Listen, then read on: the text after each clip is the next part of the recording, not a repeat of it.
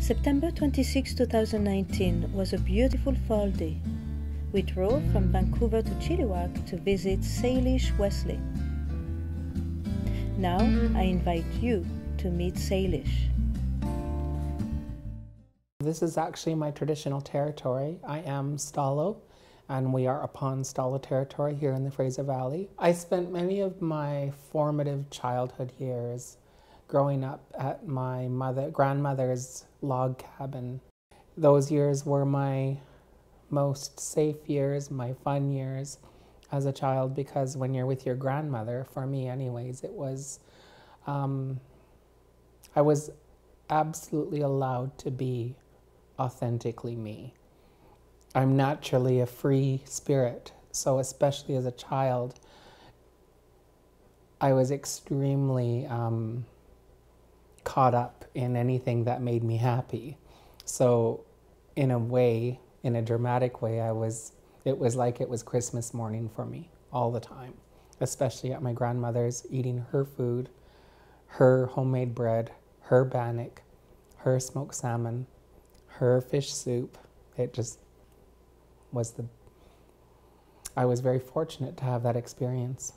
There was a program that UBC offered, and it was called the Native Indian Teacher Education Program. It's now referred to as the Native Indigenous Teacher Education Program. I'm grateful that things happened the way they did, because teaching is certainly a calling that I wasn't even aware of.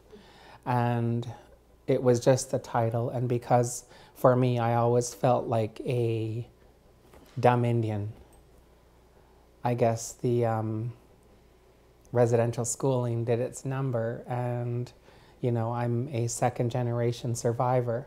Because I'm Aboriginal, because I have, you know, different conditions, like I am trans, so my cards were very limited.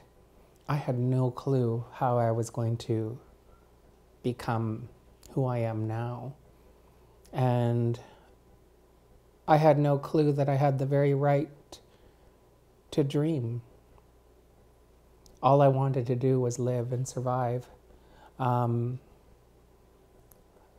this whole journey has made things